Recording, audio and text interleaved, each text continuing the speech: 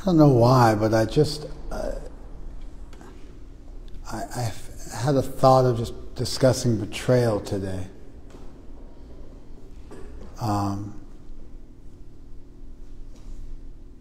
Somehow I thought that would be a good conversation, a conversation worth having. So, who's been betrayed in your life? Raise your hand. Okay, who's betrayed somebody else? All right, so why don't we start with a definition? What's betrayal mean? You guys just answered you've been betrayed and you betrayed others. So if you don't know what the word means, then you're all idiots, because how could you possibly agree to both sides of something if you don't know what it means? Let's start with you, Danny. When someone trusts you with a certain responsibility and you break that trust. Okay. Betrayal as a violation of trust. Of course, if you want to define betrayal as the violation of trust, what's the next thing you have to do? Ishwar. Okay. Wrong answer. Means you're not paying attention. And we're only like 10 seconds into class. What's the next thing we have to do? Ross. You got to define trust. You got to be careful when you're defining words that you don't just swap out one word for another. So a trust, most people are familiar with the term trust in a legal sense. And then we're also familiar with the word trust in a I don't know, colloquial sense or a common parlance sense. We use the word trust all the time. But trusting somebody means that you have two parties. In a trusting relationship, you got two parties. You have the trustor and you have the trustee. So the trustor is the person who is trusting somebody, and trusting somebody with something means they are empowering the other person, and they are vulnerable to the other person, and the other person acts on their behalf or sees to their best interest in some way, and they cede control, and they become vulnerable because that other person is empowered or tasked with taking care of that thing on their behalf. And then the trustee is the person who is then given that trust or given that vulnerability. So I become vulnerable to Ross. I tell Ross, hey, I'm going to have to go deal with somebody, and I need you to have my 6, and watch my back, and I don't bother turning around and looking at what's behind me because Ross told me he was going to watch my back. So I don't look and watch my back anymore. So that's a trust. You become vulnerable in the trust. And now you could trust somebody to, I don't know,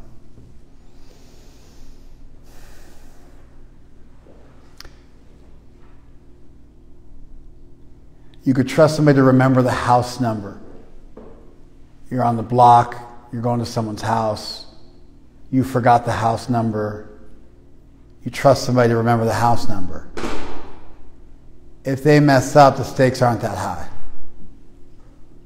because you could just call the person and figure it out, or look for the car, or whatever. It might be a relatively minor inconvenience. Or you trust someone to pick you what flavor of ice cream to get. And then they wind up getting something dumb, like bubblegum flavored ice cream, or licorice ice cream, or some ice cream you're not into. Daiquiri ice cream. And so then you're bummed out. But the consequences of not getting your favorite ice cream or one of your top 3, it's not that significant. So there's no it's important to quantify trusting relationships, things you're entrusting people with, how much control you're giving something over, how significant that thing is for you, how vital it is. And the more important the thing is to you, the more careful you are about who you're going to trust, isn't it? Low-level stuff, you might trust almost anybody. High-level stuff, there might be very, very few people. Sometimes you don't trust anybody. You just do it yourself. You decide, it's not worth the risk. I'm just going to do it myself. So to betray somebody is to violate a trust. That was your definition, right, Danny? Which then leads us to ask what a trust is. A trust is you become vulnerable, you seek control to somebody, either by force or voluntarily. That person becomes a trustee, you become the trustor, and you are dependent on that person, and it could be a big deal or a small deal or anything in between. You guys follow that? Okay. Let's say I never entrusted Madan with anything. Could I feel still betrayed by Madan? I didn't formally or even informally seek control, make myself vulnerable to him. Could Madan, nonetheless, could I say he betrayed me? And somebody go, well, what did you entrust him with? Or what was he entrusted? Nothing in particular, but I still feel like he betrayed me. Would that be a reasonable statement to make in the English language? Yes. Yeah, I think so. And that's because betrayal can also be a violation of loyalty, which doesn't necessarily have a specific trust involved. By the way, these terms are complex enough and they are multifaceted enough in the English language that oftentimes theorists will have different ways of defining them. And so I'm representing a pretty standard model where the violation of trust, ethics, or loyalty is considered to be a betrayal. And the betrayal is going to involve the violation of one of those three things. Did you guys follow this? So you started with trust, so we ran with that. And then that leads us to thinking, are there other ways in which you might feel betrayed? If there are, then we need a larger definition than just betraying a trust. And another standard one that's given is loyalty. Loyalty is defined as faithfulness to something or someone. And in some ways, I think, this is my personal feeling on the subject, I think that loyalty is an implicit trust, an unstated trust, a general trust. It's not formalized, it's not stated, but it's a generic, undesignated sense in which you are vulnerable to that person, where you are depending on them just to behave in certain normative ways in relationship to you because of the thickness of your relationship, and therefore there is an assumed loyalty, devotion, faithfulness, responsibility, although it's not anything specific or anything, and therefore someone could betray you just by speaking ill of you or not showing up. There have been no formal arrangement or even informal arrangement. There's just a general sense in which in our relationship there's a certain degree of loyalty which is expected. If that loyalty isn't displayed, I feel betrayed, and I think what's happening is it's an unstated trust, an undefined trust, a generic trust that based on your community, the mores of your community, the value system of your community, there are certain automatic expectations for people that you have a certain degree of depth with in a relationship, and if they don't live up to those. You may feel betrayed by them, although they didn't do anything in particular. Do you guys follow that one?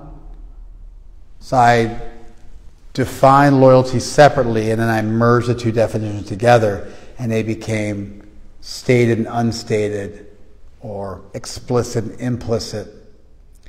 And I tried to see them both as being the same thing. Do you follow that? The other standard thing, which is considered to be a betrayal, is when somebody breaks moral principles. Could Katie not do anything to me? Zilch. Had nothing whatsoever to do with me. But he went and did something else in his life, totally unrelated to me. And I feel betrayed by him. The answer again is yes. For instance, it could be he could move without telling me to some other state. I call him up and he could say, "Oh, I moved." And how could you move without telling me? Or he could drink alcohol or take drugs, and I could feel disturbed because, wait a second, you're sober, I'm sober. This is a foundation of our relationship. I feel betrayed by you. Or he became a Christian. I could say, well, how could you betray me? Convert to Christianity. Why would you do such a thing? And so, which obviously, freedom of religion is a pretty big one. I think everybody believes people have freedom of religion. But nonetheless, if this is our thing that we're doing together and then you bounce, all of a sudden, I may feel betrayed. Again, I think when somebody violates that moral principle, it's not only an unstated trust, it's a trust in their dealings with other people that has nothing necessarily to do with you. And so I think this violation of trust still holds for all three definitions, whether it's loyalty, whether it's morals, or whether it's an actual trust that's violated. I think, provided you're willing to define trust in a multifaceted way, which I just attempted to do, I think betrayal as a violation of trust works. You either violate something explicit, you violate something implicit, that's part of our group dynamic or our plausibility structure within our group, things we just assume are understood, or you have a breach of character that has nothing to do with me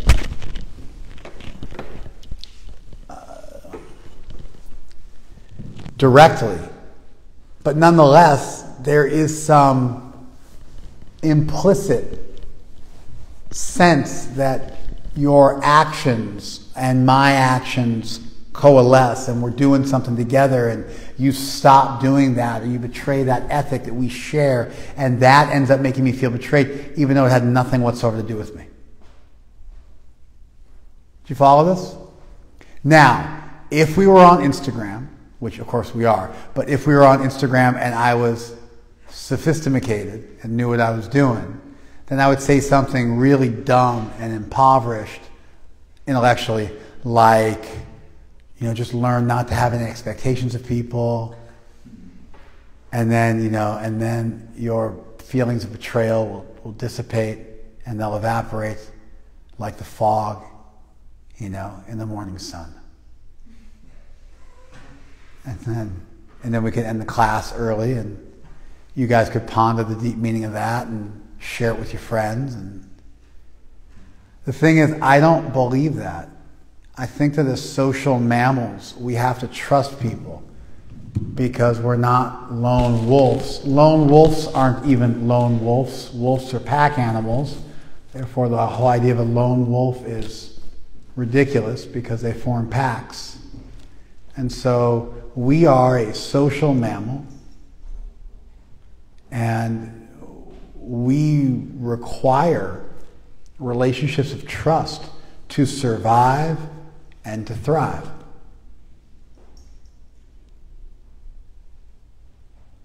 And so learning how to trust people and trusting people is an essential facet of any halfway decent life. You're not even in the B's and the A's of life. You're just maybe in the D's or D pluses of life. You have to trust some people. Pre-COVID, they did a poll in the Western world. Over 40% of people said they didn't have one deep relationship.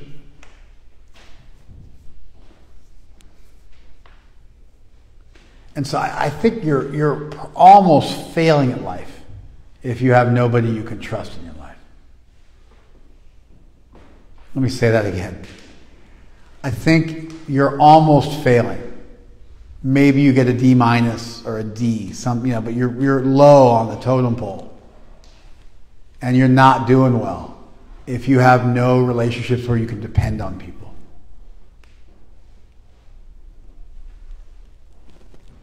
I also don't think you have dozens of relationships where you can depend on people.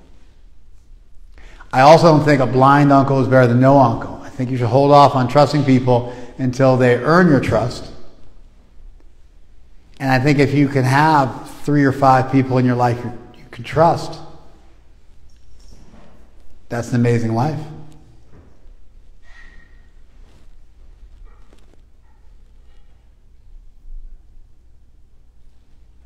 I also think there's a continuum, how much you trust somebody, what you trust somebody with.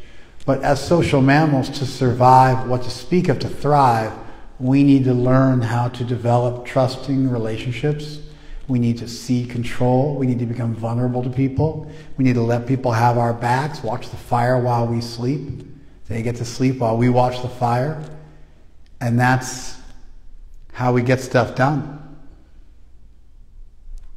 Now, if you were betrayed when you were a child, so I'm going to pause before I do the tangent.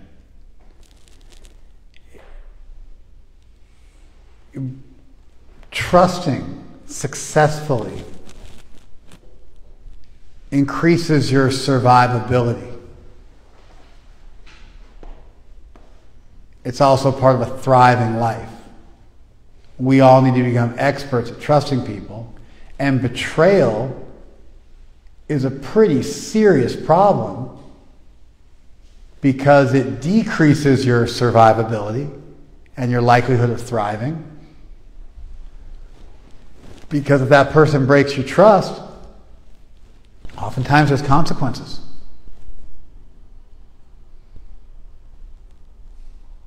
Negative consequences that have a deleterious, degenerative effect on your life.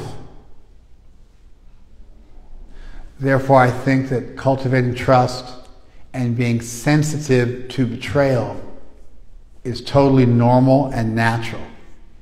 And anybody who says you should just be beyond being betrayed and have no expectation of anybody, it's very indulgent, it's very masturbatory, it has no actual profound, deep meaning that you're going to be able to use in your life. It looks good on a Cracker Jack box, but that's about it. So I reject the proposal, the presumption, the premise that the goal is to trust nobody and to have no expectations of anybody, and therefore to not suffer betrayal. I rather think life is a game of trust and betrayal and ideally growth.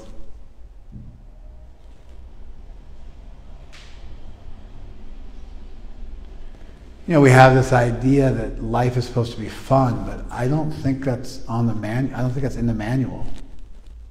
I definitely don't think you would reach that conclusion if you looked at the nature of this world, where you're born and you grow and then you dwindle and you die and you reproduce and things are torn away from you. If you look at the temporary nature of our inhabiting a particular body and what happens to you while you inhabit a body, I don't think anybody could come up with a reasonable argument that the world was made for happiness.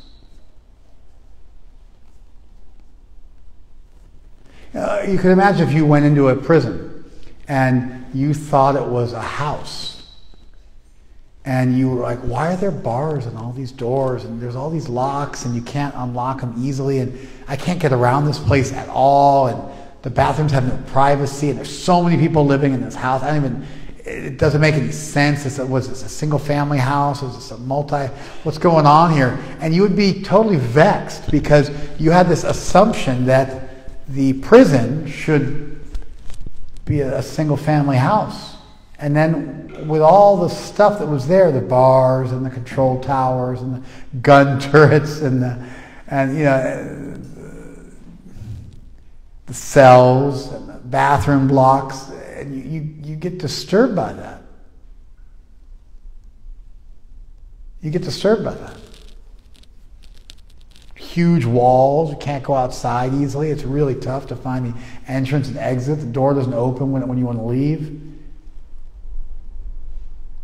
But then when somebody explained to you, oh no, you're in a prison. You're a convict. You're in a prison. We've designed this place so you don't get to move around and do whatever you want. This was designed for your penitence. It's a penitentiary. It's designed to make you penitent, to make you thoughtful and remorseful, to regret your past misdeeds. It's supposed to edify you. Then all of a sudden you look and you're like, oh wow, you guys did a good job. You knew what you were doing. So if there's an assumption you're supposed to just be happy in this world, then things like betrayal and this and that, you need to get rid of them. Suffering you need to get rid of. But if you don't view the world like that, if you view the world as a place where you're supposed to undergo some penance, where you're supposed to get some of the just desserts, good and bad, from what you've done, but you've always got the opportunity of growing from the experience, and that's what your free will consists of. But then you don't just get to manifest a bubble bath when you're in prison.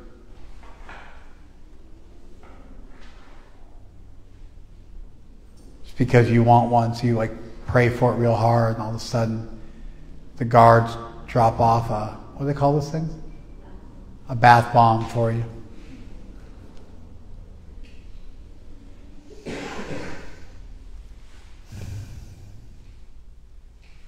So as much as I see suffering as intrinsic to life, and growth as being the real, that's where your freedom really soars. Your ability to learn and grow, that's where you've got unlimited potential. Just being born into a body that will grow old and die, you've severely curtailed any kind of bodily happiness you're going to have. Just as you start to get the hang of things, then your body stops functioning as well as it used to. Just as you start to get the hang of it.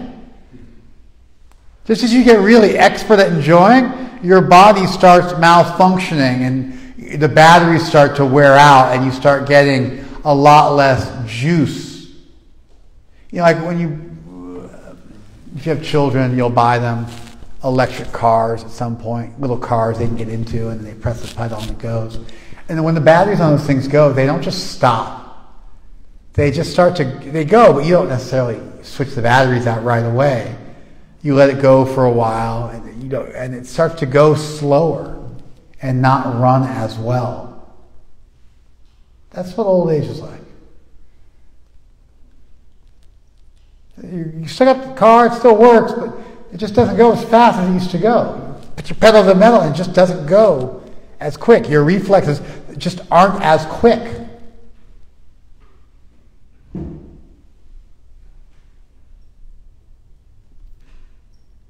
Most of you don't know what I'm talking about because you're too young.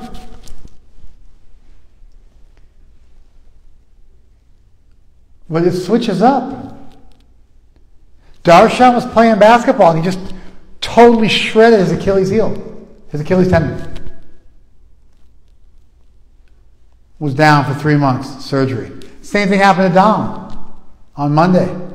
Was in Muay Thai class. Went for a switch kick. Blew out his Achilles tendon.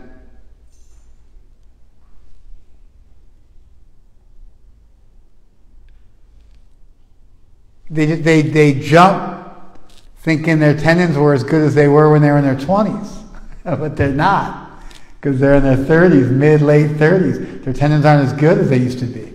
And so they tried. Prabhupada said, when he was at the bottom of some stairs, he said, when I see the stairs, I still want to run up them just like when I was a kid.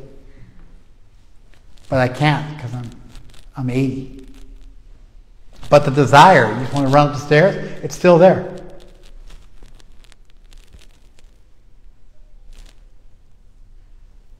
So, irrespective of your wealth, or your looks, or your strength level, or your intelligence, or whatever barometer, or whatever, lightning rod you're using to determine what's success or what's important in life, just being in a body means any kind of serious, long-term, permanent happiness is out the window.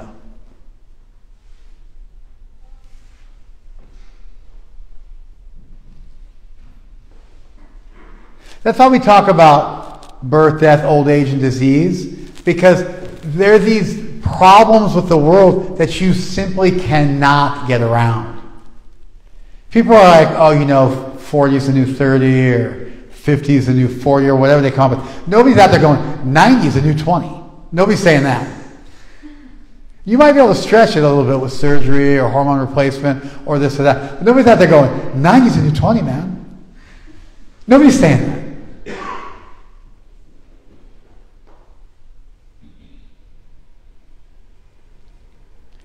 So,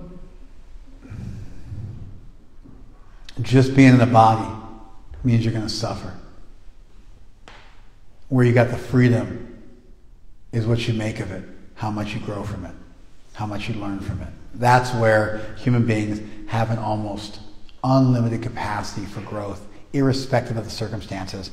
And great evidence for that is Viktor Frankl, who lived through Auschwitz literally and became a better person for it. Learned lots of valuable lessons.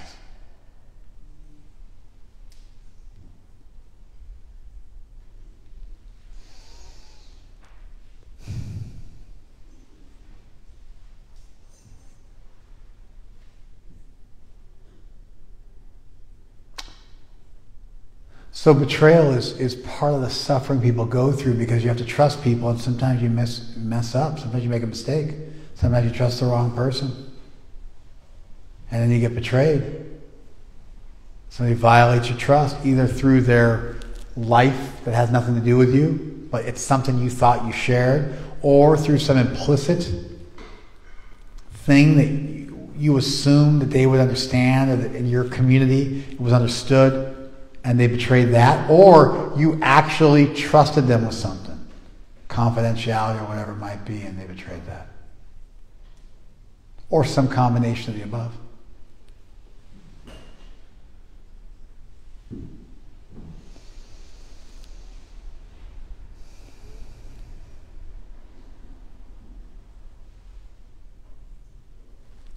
Did you guys follow this? So being bummed out when people betray you is totally natural, because it decreases your survivability. It makes you less able to navigate this world.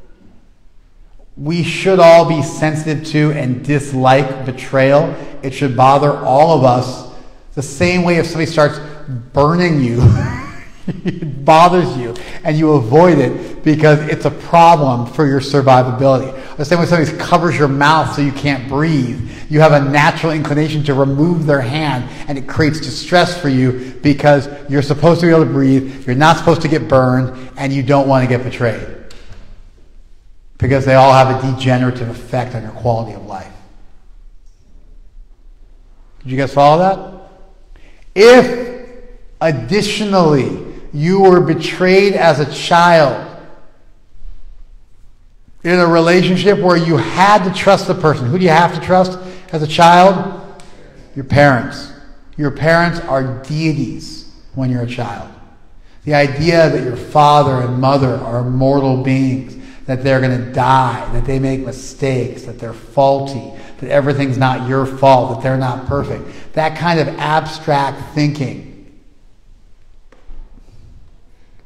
8, 12, somewhere in there.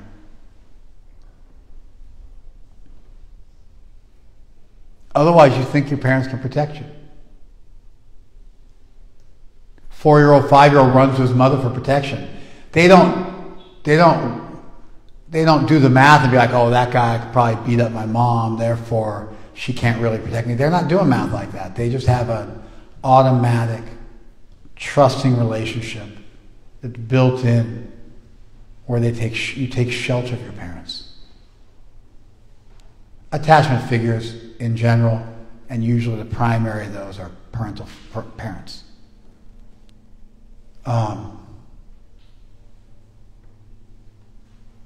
If you got betrayed by them, then that makes you extra sensitive to betrayal later on in life because your survivability was decreased. It created problems for you. It was degenerative. It was deleterious. You suffered because of it. And so you're going to be scarred. And you're going to be less trusting and more sensitive to betrayal later on in life. More so than the normal extreme sensitivity that everybody automatically has to betrayal because it's a bad thing, and we want to make successful trusting relationships, not have them fall apart on us and then leave us wounded and vulnerable. Do you guys follow this? So, I got a little bit of advice for all of us, given that we've all been betrayed and we've all betrayed others. I've got a little bit of advice.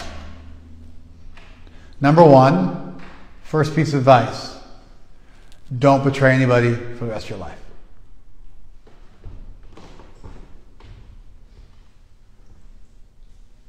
And there's a few reasons for that. One is there's karma, so if you betray people, then you're going to get betrayed. That's there. But it's also just a crappy way to live.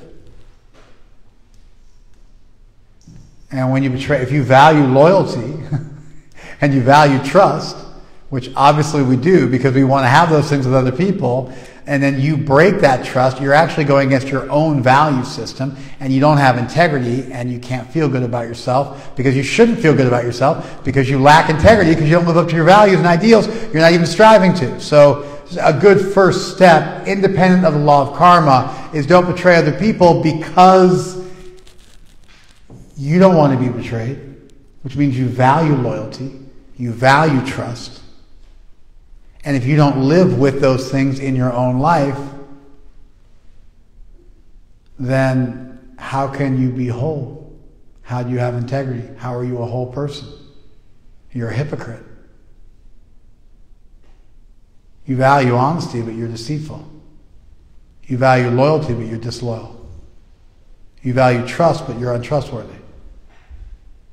And if you're not an idiot and you don't dumb yourself down, you'll be tortured by your own lack of integrity, your own lack of wholeness, your own lack of ability to live up to your value system, or even striving to live up to your value system. And internally, you'll live a tortured life independent of external circumstances.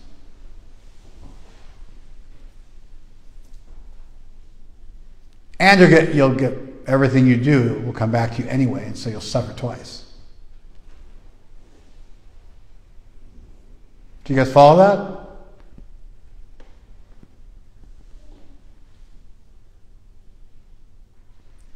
And then number two is when people betray you,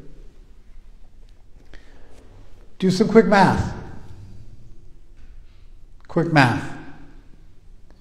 Quick math is Would I have done the same thing in the same circumstance?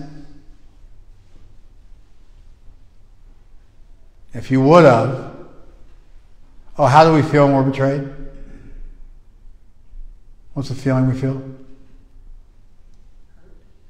We feel hurt, we feel sad. I don't believe that's the emotion. What'd you say? Yeah, I don't know if you feel rejected. I mean, it could be a secondary emotion. Yeah, who said that?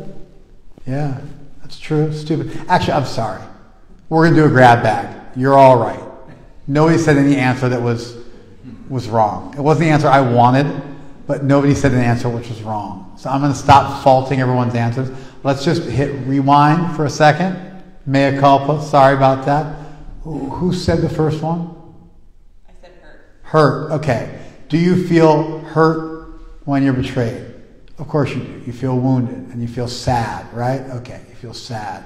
And then, Mother, what did you say? Rejected. You feel rejected. Sure. You feel like they don't care about you, so they functionally rejected you because you assume that they chose to betray you and therefore they chose to reject you, and so betrayal involves rejection, right? All right, give me 1 second. We're going to get to you in 1 second. Then you said you feel stupid. Stupid for having set yourself up to have been betrayed, right? Then you have a lack of confidence, a loss of confidence rather, because you now feel gun shy to trust again, right? You don't want to put yourself out there. You feel a little paralyzed, you're crippled. You can't jump back into a trusting relationship because you've been hurt, right? Excellent. And if you got hurt young, you might spend your whole life having difficulty jumping into trusting relationships or stepping into them even, because you're always afraid that the same thing's going to happen again, because if your parents did it to you, so is everybody else. Somebody said angry? Yeah. Angry, sure, you feel angry. And then somebody else said one more? Resentful. And resentful is anger at mistreatment. I wanted resentment. That's what I was looking for. I was looking for resentment. Resentment is anger at perceived mistreatment. It's anger at perceived mistreatment. And anger is always a transitory emotion. And anger always gives rise to grief and sadness, and pain. And so within resentment, we find anger, and then we find below both of them hurt and sadness. You follow? What was the one you said? Rejected. All right, we'll get to rejection and loss of confidence and stupidity in a minute. I think when you feel betrayed by somebody, I guess in an extreme circumstance where you have incredibly low self-esteem, you might not blame the person, just think, I am scum of the earth and I deserve everything I get, and not feel any resentment. I think that's theoretically possible. I've met people like that where that's how they respond to betrayal. They just go to a really dark place where they feel like they have no value, and they don't blame the person who betrayed them. I think that's unusual, though. I think most of the time we end up feeling resentment. And I think resentment's a great emotion. I think resentment is the appropriate response when somebody who you trusted betrays that trust.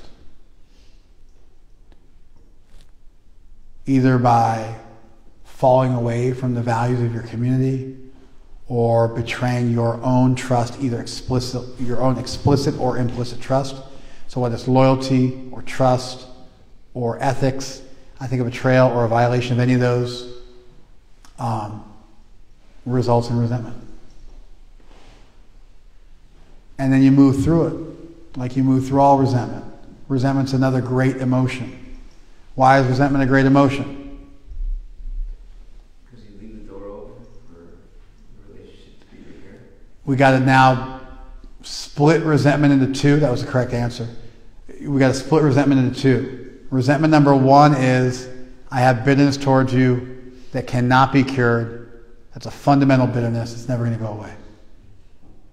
That kind of resentment's poison. Got to let that one go. Then we have the other type of resentment, what we'll call resentment number 2 for today's discussion. And that resentment is, I value this relationship.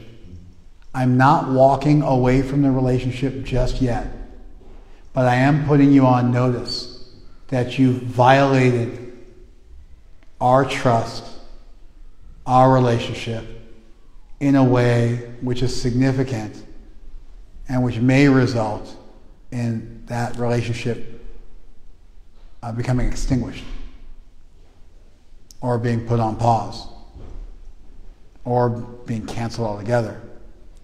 And by resenting you, I send you a message. I make it really clear to you that you've done something wrong and you need to make amends. Therefore, it becomes transitory and the door is open for that person to step back into that relationship of trust, make appropriate amends, because you trusted them and you don't want to let go of that trusting relationship at the drop of a hat, because sometimes good people make a stupid mistake, and it's not that just as soon as they mess up in any way, shape, or form, you kick them to the curb. That's also not a very good life, where you invest in relationships. There's significant relationships. Those relationships have stood the test of time. They've been earned. You got a lot of miles with that person on the road of life. And then they make a hiccup, or they trip, or they make a mistake. Why would you let go of something like that? You got a perfectly good buzzer for buzzing your head and face. And then maybe the blade gets a little dull or something like that. You sharpen the blade. You don't just throw the machine out and buy a new one. Why would you do that? Or you get a car, tire goes flat. You don't just throw your car away. You put a little air in the tire. The flat tire thing is interesting because the car is dysfunctional. If you don't fix the flat tire, you cannot drive the car. I know there's one flat tires. Just work with me, guys. If you don't fix the tire, you can't drive the car. And if you do try to drive the car, then you have way bigger problems. Tire gets shredded, you run on your rim, you rip your rim, your axle, and then you can't drive at all. And you go from a $20 problem to a $20,000 problem real fast. It's a relatively small mistake, but it's a mistake that puts you dead in the tracks, and it has to be repaired. Amends have to be made. It has to be mended and fixed.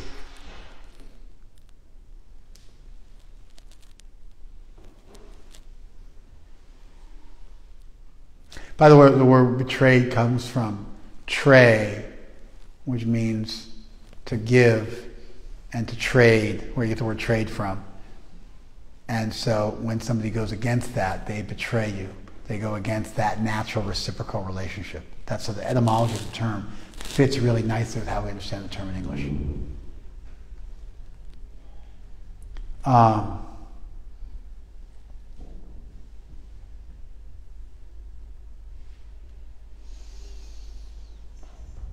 So I like resentment, definition 2, because the relationship has paused. Something has to be fixed. It might be as simple as fixing a flat tire. You don't want to throw out the car over that. At the same time, you can't drive it anymore because you got to see if this is a harbinger of something much worse, if something much worse is going to happen. So you got to press pause, and you got to look at what happened and give the person a little room. And maybe they don't get it, so you got to let them know what they did to mess things up. This takes some guts. It takes some guts to not shrink away and turn away and just lose confidence and go back in your cave. It takes some guts to stay in it, to feel that resentment, to express it, and to fight for a relationship. Sometimes you bet on the wrong horse. Sometimes you trust somebody on a level and you made a mistake. They were not worthy of that level of trust.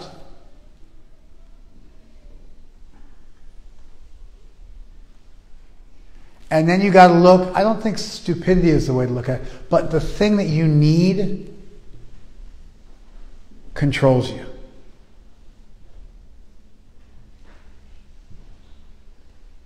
The deep need, I mean, you can go with really simple stuff like sex and money, drugs. Those are just, that's real low-hanging fruit. It's very easy to see how your need for money, your need for sex, your need for drugs, if you are in an addictive situation, then those things control you. And you're controlled. We say, oh, he wasn't thinking with this head, he was thinking with... We have statements like that to make the point that you're controlled. Your decisions are being governed by some biological process. You're not thinking clearly. So whether you're addicted to sex, whether you're addicted to drugs, alcohol, whatever the case may be, that need starts to control you. You lose your freedom.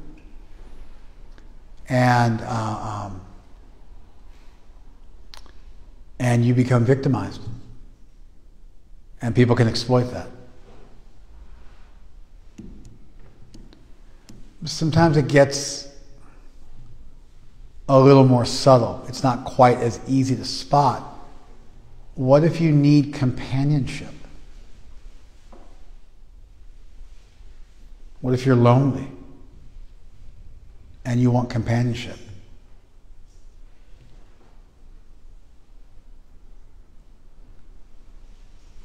Or you crave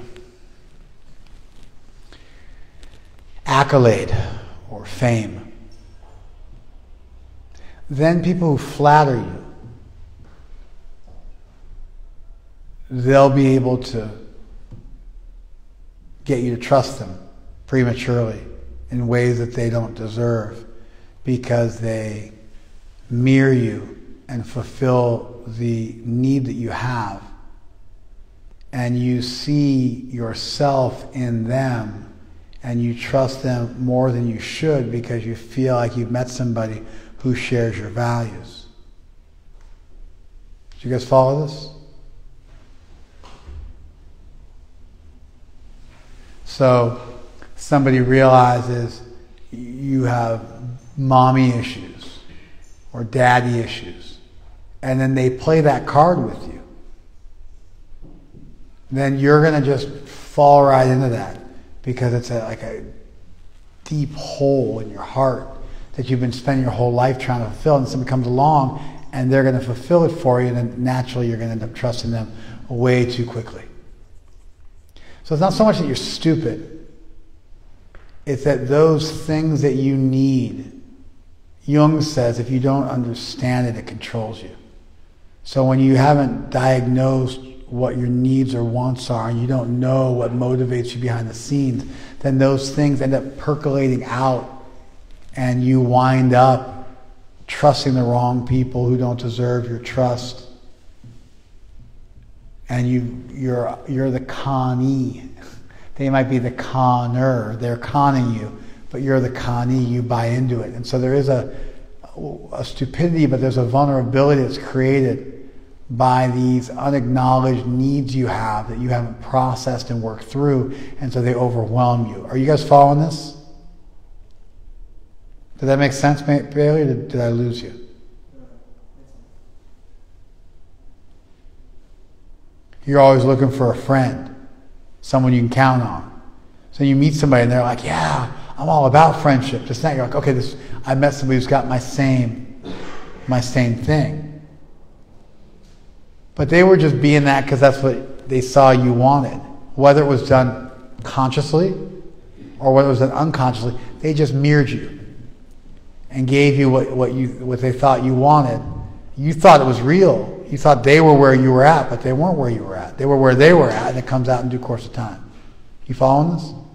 It's not always an addiction or a vice, but it's always some unfulfilled need you have that leaves you vulnerable to making fast friends and jumping in quicker than you should and not vetting people properly. A little different than stupidity. And then, instead of getting gun shy, if you can be brave enough to feel resentment and articulate to the person how they hurt you and what they should do to make amends, that's powerful stuff. And rejection is also, just like betrayal, is just part of life. Usually it has nothing to do with you. They're running on their own script, fulfilling their own needs, and their actions are kind of like the planets moving. It has nothing to do with you. It just seems like it. It seems like the planets are coming towards you, but they're not. They're just doing their thing. But even if somebody does choose to reject you, that's also part of life, right alongside betrayal. The only time that gets really dicey is if you have no sense of self, and what you needed more than anything else was to be accepted. Then when you get rejected, you're left gutted. If you have a healthy sense of self, which is your responsibility to cultivate, then when somebody rejects you, it won't break you, because you'll know that you deserve acceptance. You deserve love. You deserve a relationship. And when you have a healthy sense of self, then when you get betrayed and you feel resentment, and you make sure you're not being hypocritical, because you wouldn't have done the same thing they did in a similar circumstance, and you articulate for them what they did wrong and how they can make amends, you give them a little time, a little space to do that, and they don't, then what do? You let that person go. You downgrade them. You stop trusting them. You come up with a more realistic assessment of the level they should be at in relationship to you. And you reflect on why you put them up here when they deserve to be down here. Why fools rush in where angels fear to tread. What it was. How you made that miscalculation. What that want or need or unacknowledged part of yourself, that kind of deep thing you were searching for, that led you to go into that position in the first place. And then you grow from the experience. And you become a way less likely to be betrayed person in the future. Because suffering is basic to life. Making mistakes, zigging when you should have zagged, betting on the wrong horse, going left when you should have gone right. That's going to happen to everybody. The mark of a successful life is how you recover, how resilient you are, and how you're able to grow from those experiences, because that's where we have an unlimited potential.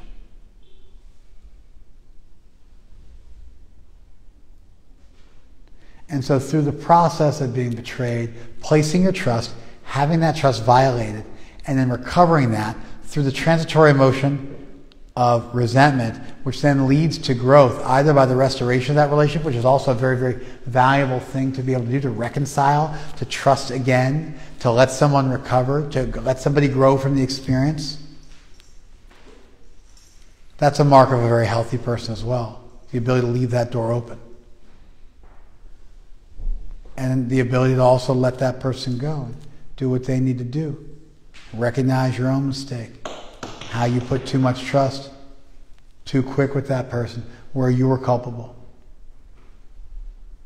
You learn your lesson, and you go through a few iterations of this in your life, and all of a sudden you've become a black belt in trust, a black belt in looking at people's character, a black belt in knowing your own issues, so they are no longer unacknowledged and controlling you subtextually beneath the surface, subconsciously, but they're right out in front of you. You can see those tendencies and you can navigate through them. And you're on a way to having a deeply rewarding life with those 3 or 5 or 5 or 10 close people you can trust, and having an amazing life. a really successful life. Not free of any betrayal, not free of suffering, not free of old age, disease, and death, not free of reversal, but an amazing life filled with tremendous growth and huge lessons and big wisdom, and things just get better and better, and you become better and better at picking who to trust, surrounding yourself with the right people, being the kind of person that's worthy of that circle of friends.